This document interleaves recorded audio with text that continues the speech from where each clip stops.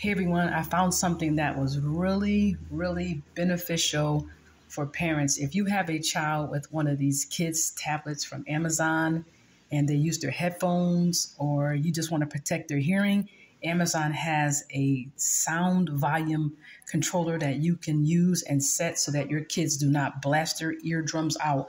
Okay, let me show you how to access this. I just tried it with headphones too, so it'll work with headphones and without headphones. So what you want to do on your child's tablet, you just go ahead and swipe down once, swipe down again. You're going to go to the little gear icon. And from the gear icon, put in your PIN. Okay, once you're in, you're going to look for Set Child Sound Limit. So you click on Set Child Sound Limit. Hold on, let me do it with that hand. All right, so make sure it's selected on. Make sure you have it on. You'll see the bar that you're able to move. So you can select it and slide it over if you want it to be 100% volume. If not, you can put it down here to like 44%.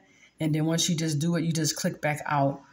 And let me just see, child, if they click on a video or whatever they're listening to. Okay, if they go to try to turn the volume up, you see how it's trying to go up, but it won't go up. Amazon, this device is going to limit them from turning the sound up any higher. And it's going to be this way. Let me turn it off. And it's going to be this way until you change the settings again. It's very important to protect not just our hearing, but our kids' hearing also, okay? So do that. When you say, well, that's too low, that's not going to work, then let's go back and adjust it. So you just go back into the settings, put in your PIN again. Okay, so I just put the PIN back in, and I'm going to change the sound limit. So I'm going to make it a little higher so that you can hear, and I'll just go ahead and play this video again, the same one. Okay. And it should be louder. So they'll be able to access it. Let's just go ahead and turn up their volume so you can see it the same way. So now that's still louder than what it would normally be.